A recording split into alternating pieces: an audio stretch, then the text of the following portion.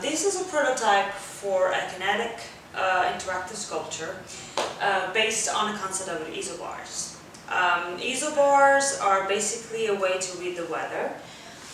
They represent points of same pressure in space, and pretty much an isobar determines the movement of air and the power of movement of wind and movement of air in our planet.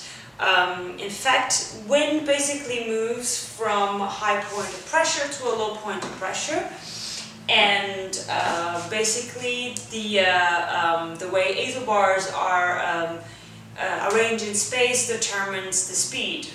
For example, the speed of wind, it's determined by the distance between a point of high pressure and a point of low pressure. This sculpture is a three-dimensional representation of an isobar. It uses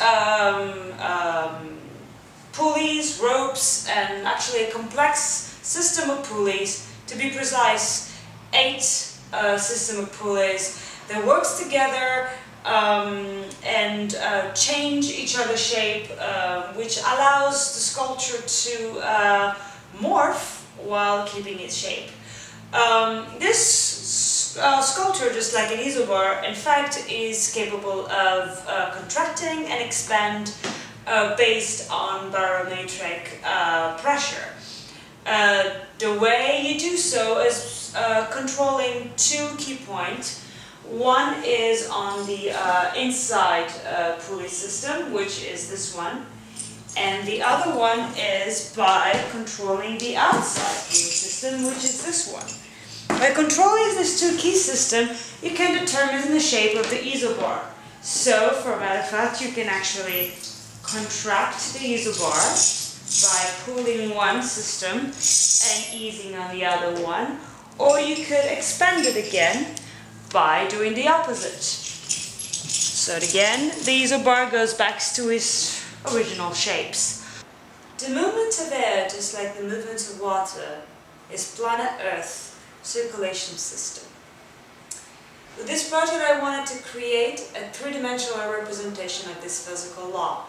With a combination of pulley system like this one, I'm able to recreate a 3-dimensional representation of a meteorological map. But yet I wanted to create something poetic with it. And that's why I used elements such ropes and pulley, which are commonly used on sailmaking and sailboats.